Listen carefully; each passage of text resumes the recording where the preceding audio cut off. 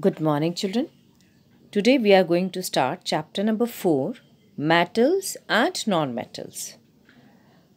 Children, in this chapter, we will be studying about physical properties of metals and non-metals, chemical properties of metals and non-metals, and uses of metals and non-metals. In this video, children, we are focusing on physical properties of metals and non-metals. This slide shows different types of metals. You can see gold, platinum, copper. And we are using in our day-to-day life as well. We are making jewelry from the gold, platinum, even from copper also. We are making lots of things, electrical wires and vessels, etc. You can see in this picture different objects are made from the metals. So this shows metals are solid and of different colors.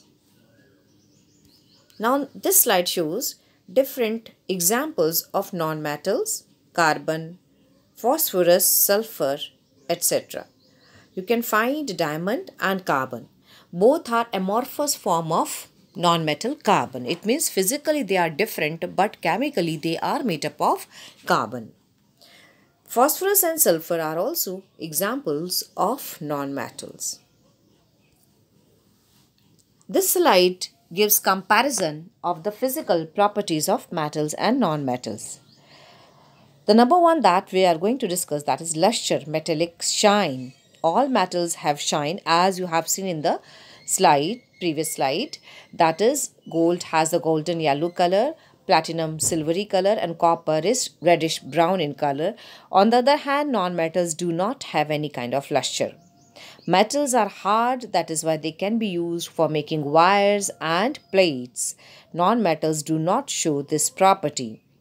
Malleability. Malleability means this is the property by which we can make thin sheets of metals. That is why metals are used for making thin plates, utensils. And non-metals do not show this property. That is called malleability.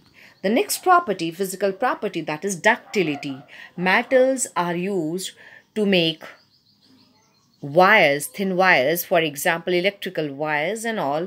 Even you must have seen the net of the iron. But non-metals cannot be used. It means they don't show ductile in their nature. Then conductivity. Metals are good conductor of heat and electricity. That is why we make wires of metals, we make cooking vessels of metals. On the other hand, non-metals do not show this property. State, physical state. Metals are solid except few, that is mercury and gallium. Non-metals may be solid, liquid or gas. Density, they are highly dense. It means so they are compactly arranged. Atoms are compactly arranged except sodium and potassium. But non-metals, they show low density except diamond. That is why they are either in the gaseous form or many of them are in the liquid form. So this is all about the physical properties of metals and non-metals, children, in this video.